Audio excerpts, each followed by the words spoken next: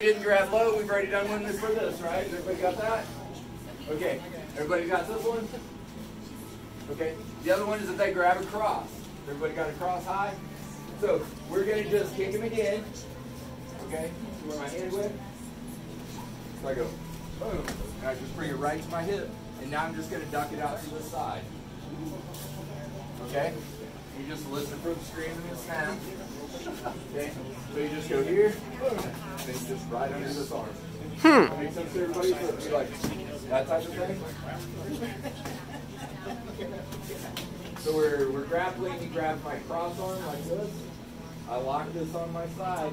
I bring this low, and right back up. Everybody see where we're at here? He wants to run that direction, so all I got to do is stop that foot, and he's got to do that before I can do that. Okay? His wrist isn't going to last for that, so I'm just going to do that. Okay?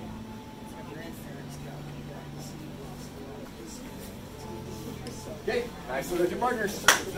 And they're really designed to either break, make, okay? They're not meant to control with her, okay? So you don't, this isn't for him to tap out. Okay, do I have control of this? Is he locked?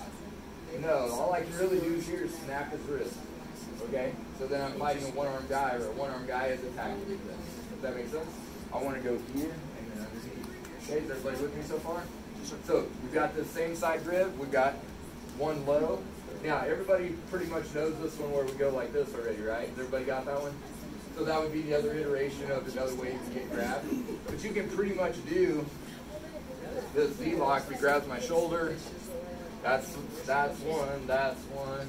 You can do so many of these different locks. Basically, it's the same principle. Just get the wrist to bend like this. Okay. The other one was basically a straight arm lock like this. Okay. So once I go here, boom, I can get out of this and then I can take off. So I got free and I damaged him a little, but did I stick around and fight him? No.